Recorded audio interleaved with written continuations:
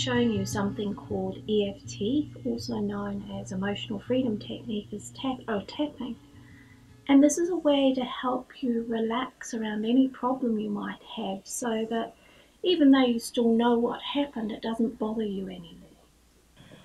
And today I'm going to demonstrate it with you around the tension in your chest that restricts your breathing.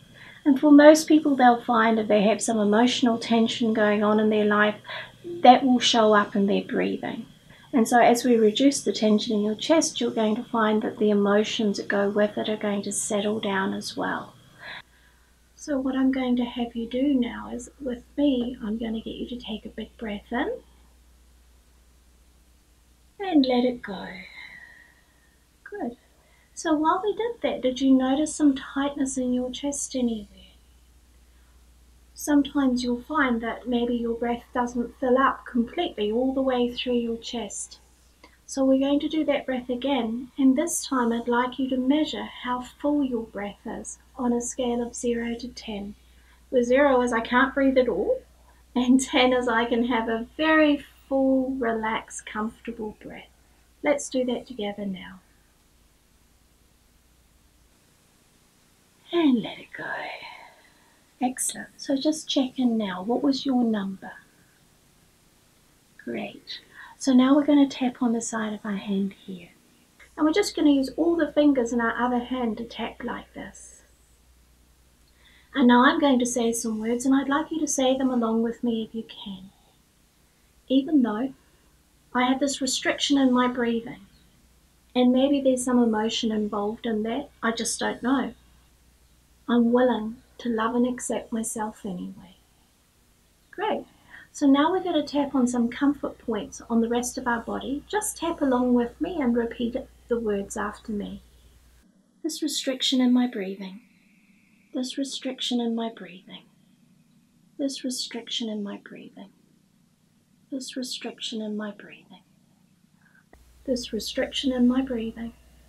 And maybe there's some emotion involved. Maybe not. I don't know why it's the way it is, but I'm just noticing it. And maybe there's some emotion there, and maybe not. Maybe there's something going on I'm not even aware of. But there's this restriction in my breathing. Maybe there's some emotion there, and maybe not. But it's just hard for me to take a full breath. Well done. So now what we're going to do is we're going to compare, and we're going to take another full breath. And then we're going to compare how full that breath is compared to the one before. So let's do that now. Big breath in. And out. Good job. So now just compare and see what your number is now compared to before. Most people find that their number changes by at least a couple of points just by doing that simple exercise. And usually the emotion they may be feeling alongside that will also drop down, whether that's anger or sadness or fatigue, whatever it might be. In the same way, we can use EFT directly on those particular feelings or experiences. So we can tap on, even though I have this tiredness in my eyes, or even though I'm angry, Bob kicked the cat, or even though I've got this sharp pain in my left knee. We can just change those words to suit exactly what our experience is, and we'll find that when we tap around the points in just the same way, telling the truth about our experience, we begin to feel more and more relief.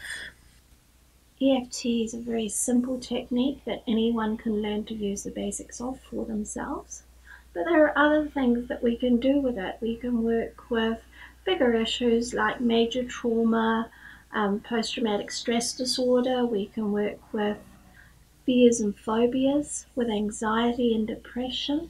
And it's also very useful for people who have some physical health challenges to help them manage their pain and discomfort.